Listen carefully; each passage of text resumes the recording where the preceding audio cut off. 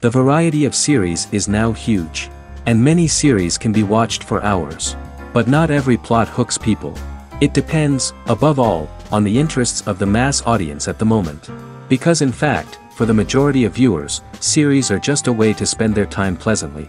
That's why this series has attracted the attention of a large number of viewers. The thing is that everyone can find something of their own, interesting to him. Series like this have always received and will continue to receive the audience sympathy. And each episode of course will conceal something interesting. According to official sources, the new episode will be released in the very near future.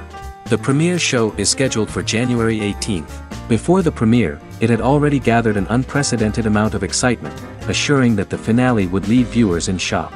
Indeed, some will be happy with the finale, while others will be left with their unfulfilled speculations. No series is without that. In the meantime, we look forward to the premiere so we can finally immerse ourselves in this wonderful world. Series with many episodes do not lose their relevance, and today they are the most popular.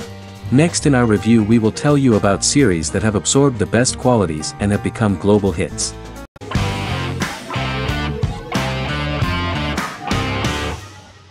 The Sopranos is an American crime drama television series created by David Chase.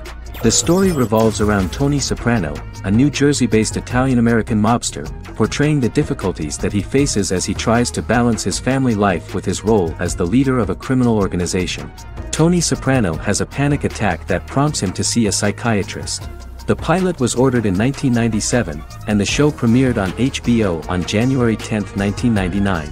The series ran for 6 seasons totaling 86 episodes until June 10, 2007. The Sopranos is widely regarded as one of the greatest television series of all time. It has been the subject of critical analysis, controversy, and parody, and has spawned books, a video game, soundtrack albums, podcasts and assorted merchandise. Several members of the show's cast and crew were largely unknown to the public but have since had successful careers. Since its inception in 1999, the series has become a cultural phenomenon, gaining wide popularity and critical acclaim. This was due to the innovative approach to the description of the life of the mafia, the American family, the problems of the Italian-American community in the United States and the boundaries of what society considers morality. The first episode was very exciting. At a family picnic, Tony collapses. In the hospital, during the examination, it turns out that this is not a physiological deviation, but a psychological one. On the recommendation of his doctor neighbor, Bruce Cusimano, Anthony goes to see psychiatrist Jennifer Melfi.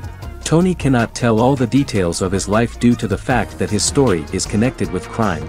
Moreover, Dr. Melfi immediately warned him that if she learns anything about even a possible harm to a person, she is legally obliged to report this data to the police. In the process of therapy, some details of Anthony's life are revealed, his attitude to life, to the family, to children and to his mother, which makes him very nervous, because no matter what he does, no matter how he behaves, his mother Livia always remains dissatisfied with him. Tony carefully hides the fact of visiting a psychotherapist from his friends.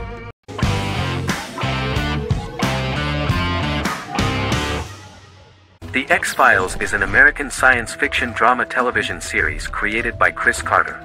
The series revolves around FBI special agents Fox Mulder and Dana Scully who investigate X-Files, marginalized, unsolved cases involving paranormal phenomena. The X-Files was a hit for the Fox network and received largely positive reviews, although its long-term story arc was criticized near the conclusion. Both the series itself and lead actors Duchovny and Anderson received multiple awards and nominations, and by its conclusion the show was the longest-running science fiction series in U.S. television history. Duchovny had worked in Los Angeles for 3 years prior to The X-Files. At first he wanted to focus on feature films. In 1993, his manager, Melanie Green, gave him the script for the pilot episode of The X-Files. Green and Duchovny were both convinced it was a good script, so he auditioned for the lead. Duchovny's audition was terrific, though he talked rather slowly. While the casting director of the show was very positive toward him, Carter thought that he was not particularly intelligent. He asked Duchovny if he could please imagine himself as an FBI agent in future episodes. Duchovny, however, turned out to be one of the best-read people that Carter knew. Anderson auditioned for the role of Scully in 1993. After auditions, Carter felt she was the only choice. Carter insisted that Anderson had the kind of no-nonsense integrity that the role required. For portraying Scully, Anderson won numerous major awards: the Screen Actors Guild Award in 1996 and 1997, an Emmy Award in 1997, and a Golden Globe Award 1997. The pilot premiered on September 10, 1993, and reached 12 million viewers. As the season progressed, ratings began to increase and the season finale garnered 14 million viewers. The first season revolves around its two main characters, which had been defined early in conception as the believer and the skeptic. The season saw the series quickly gaining popularity, with ratings rising steadily throughout its run, and garnered generally positive reviews from critics and the media. It helped to make stars of its two lead roles, and several of its taglines and catchphrases have since become cultural staples.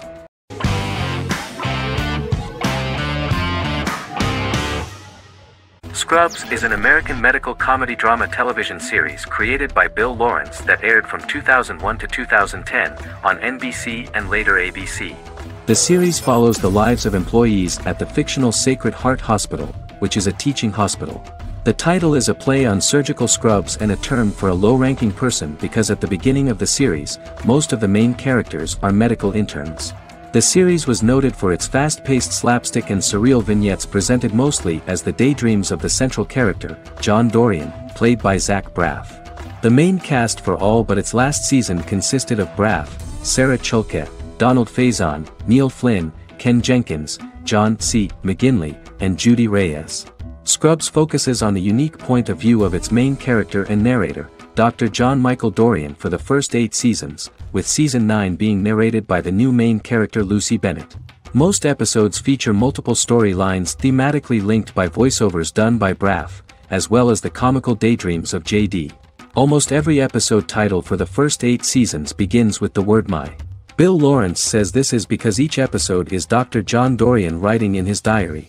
For the first 8 seasons, the series featured 7 main cast members, with numerous other characters recurring throughout the course of the series.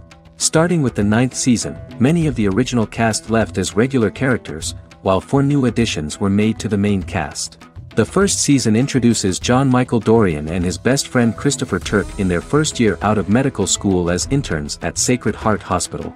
JD meets his reluctant mentor Perry Cox, an attractive female intern named Elliot, on whom he develops a crush. The hospital's janitor, who goes out of his way to make JD's life difficult. Chief of Medicine Dr. Bob Kelso, who is more concerned about the budget than the patients. And Carla Espinoza, the head nurse who eventually becomes Turk's girlfriend. The characters face romance and relationship issues, family obligations, overwhelming paperwork, long shifts, dealing with death of patients, and conflicting pressures from senior doctors.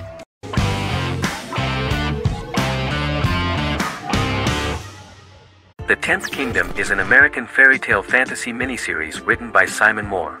It depicts the adventures of a young woman and her father after they are transported from New York City, through a magical mirror, into a parallel world of fairy tales. From the first episode, the series has won the hearts of millions of people around the world. In a hidden realm, fairy tale characters inhabit 9 magical kingdoms where an evil queen plots to rule them. She is held in a 4th kingdom prison. This kingdom is under the rule of Prince Wendell, the spoiled, arrogant grandson of Snow White. Weeks before his coronation ceremony, the queen enlists the help of the brutal Troll King and his 3 children to release her right before the prince makes his annual visit to the prison. Prince Wendell is captured by the evil queen, who is his wicked stepmother. She turns him into a golden retriever while her very own retriever is transformed into a facsimile of Wendell.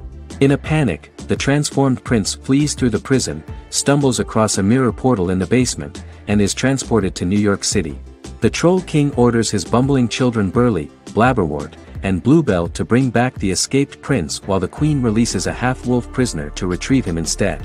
Meanwhile, regular Manhattan inhabitants, headstrong waitress Virginia Lewis and her oafish father Tony are entangled in the mishaps caused by the new magical arrivals to the city, including Wolf falling helplessly in love with Virginia and Tony being given 6 wishes, which he foolishly uses for personal gain, upon which they have a tendency to backfire.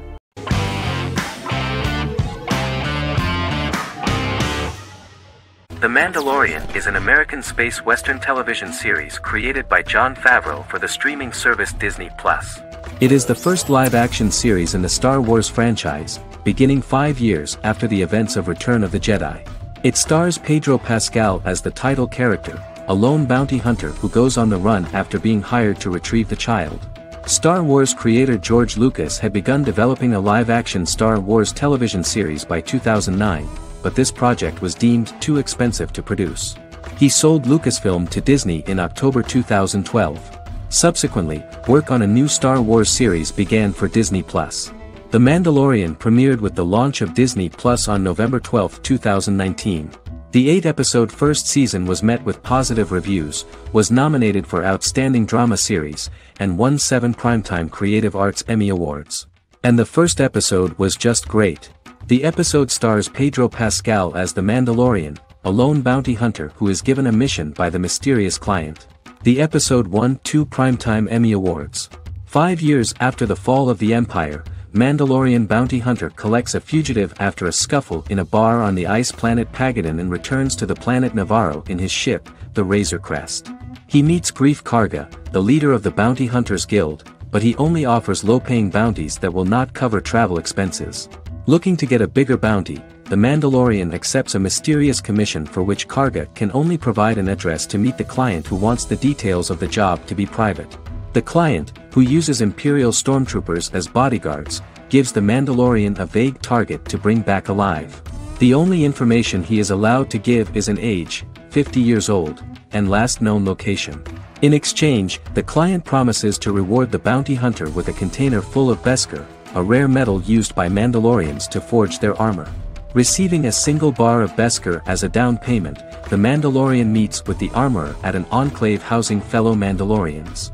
The armorer, who melts the metal into a pauldron reserved for the Mandalorian, says the metal was gathered in the Great Purge and the excess will sponsor foundlings, as the Mandalorian once was. The nature of good and evil and the question of nature versus nurture is raised repeatedly throughout The Mandalorian.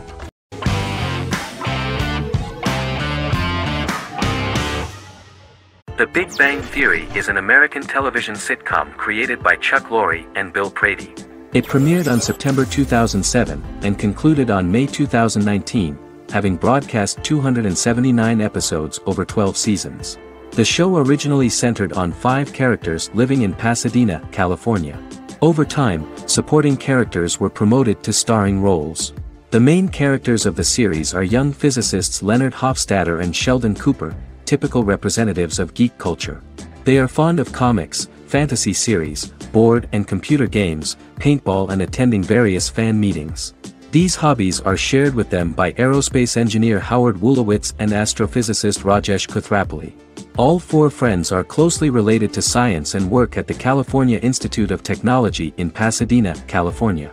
However, the life of the guys changes dramatically when an aspiring actress and waitress Penny settles on the same landing with Sheldon and Leonard.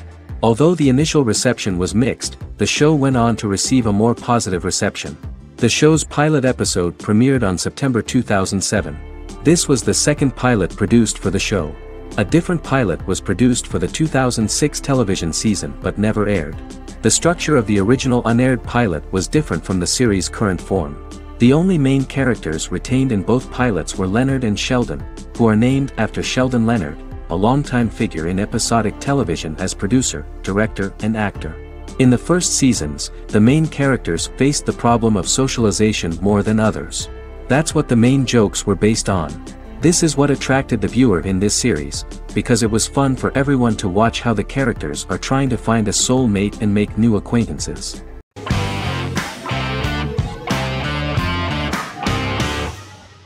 The Witcher is a Polish-American fantasy drama television series created by Lauren Schmidt-Hissrich, based on the book series of the same name.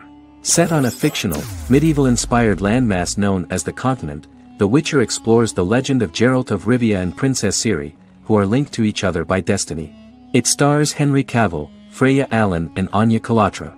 The story begins with Geralt of Rivia, Crown Princess Ciri of Sintra, and the sorceress Yennefer of Vengerberg at different points of time, exploring formative events that shaped their characters throughout first season, before eventually merging into a single timeline. Geralt and Ciri are linked by destiny since before she was born when he unknowingly demanded her as a reward for his services by invoking the law of surprise. After the two finally meet, the Witcher becomes the princess's protector and must help her and fight against her various pursuers to prevent her elder blood and powerful magic from being used for malevolent purposes and keep Ciri and their world safe. Sonia Belousova and Giona Ostinelli composed the soundtrack for the first season. The duo collaborated with several soloists and artists. The soundtrack features many medieval instruments to match the medieval-inspired setting of the series. More of 60 different instruments from around the world were used to create the soundtrack.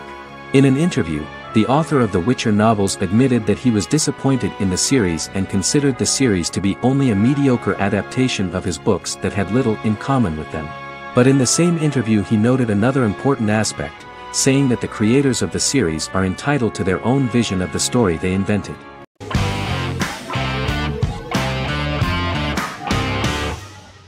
Better Call Saul is an American crime drama television series created by Vince Gilligan and Peter Gould. It is a spin-off, prequel, and a sequel to Gilligan's previous series, Breaking Bad.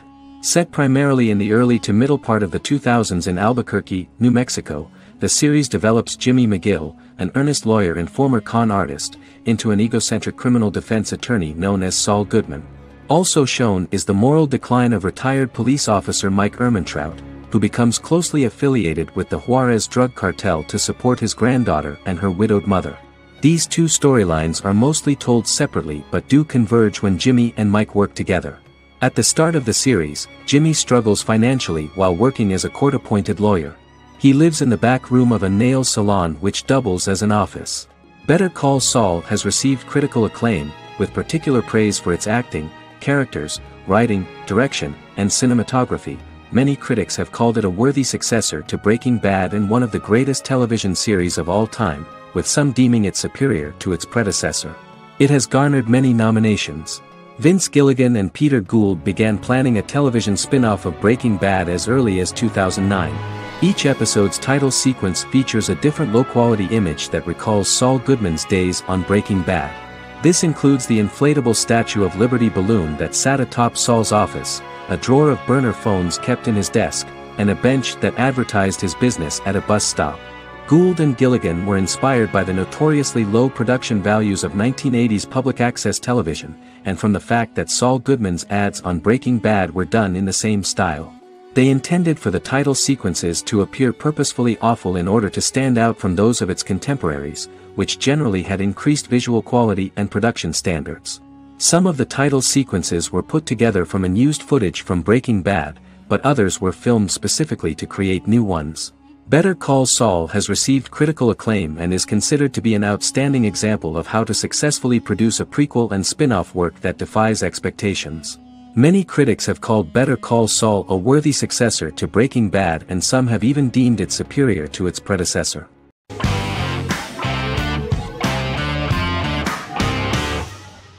Silicon Valley is an American comedy television series.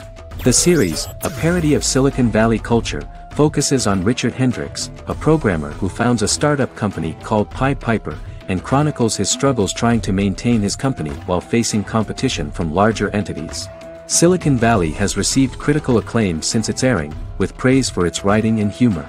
The show has been nominated for numerous accolades, including 5 consecutive Primetime Emmy Award nominations for Outstanding Comedy Series. The first episode introduces the viewer to an interesting plot.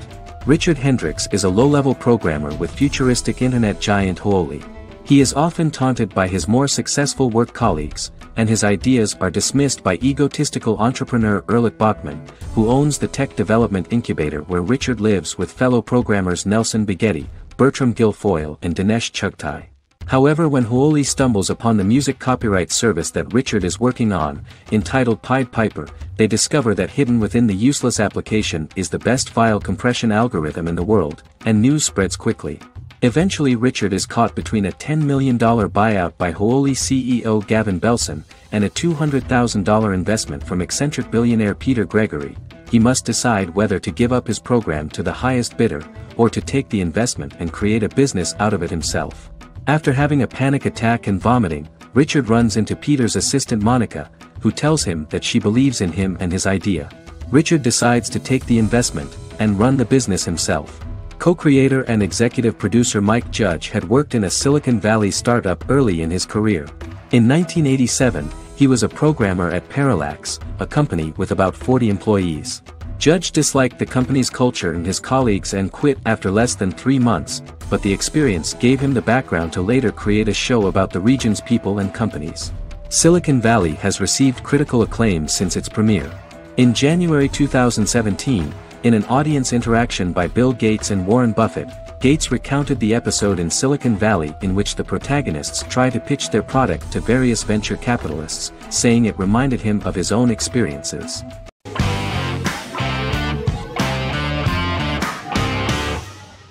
The Good Doctor is an American medical drama television series based on the 2013 South Korean series of the same name. Actor Daniel Dae Kim, world famous for his role in the TV series Lost, noticed the original series and bought the rights for his production company. He began adapting the series and, in 2015, eventually shopped it to CBS Television Studios. CBS decided against creating a pilot. Because Kim felt so strongly about the series, he bought back the rights from CBS.